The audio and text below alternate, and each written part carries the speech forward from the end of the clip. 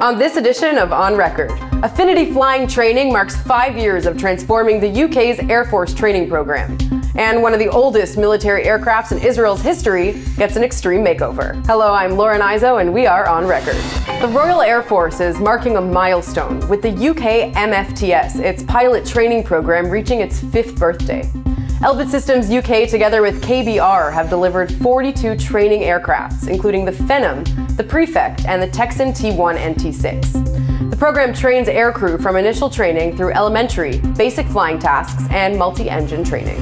Elbit Systems led a major avionic upgrade to the Hercules C-130HI, also known as the Karnaf, one of Israel's oldest military aircrafts.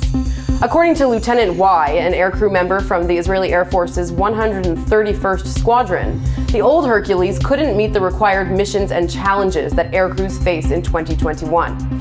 He added that many new functions were added to the flight platform to enable the aircrews to operate safely and efficiently. The cockpit underwent a complete makeover and was turned into a glass cockpit. The old systems that display essential information, including flight path, engine status, radar, and weather conditions, were replaced with new multi-function displays. And head-up display was also added, similar to that of fighter jets. The production of several Seagull unmanned surface vessels is underway in the Netherlands.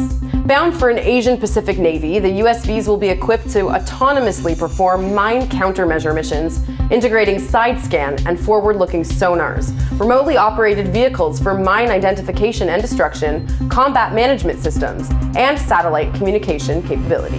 Romanian Defense Minister Nicolae Ciucă visited Elbit Systems facilities in Măgurele, Romania recently. During the visit, he was presented with the company's unmanned turrets produced on-site, which are also used for the Romanian Army's Piranha 5 armored personnel carriers, as well as the company's Hermes 450 unmanned airborne systems.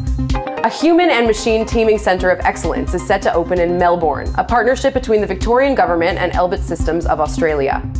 The facility will develop autonomous and intelligent solutions for pressing problems, with a focus on investing in homegrown solutions and local talent. The research will produce applications that can be used across defense and homeland security, in addition to all emergency services. And that's all for this edition of On Record. For more updates from Elbit Systems, you can visit our Facebook or YouTube pages, and don't forget to let us know what you think. I'm Lauren Izzo. Thank you for watching.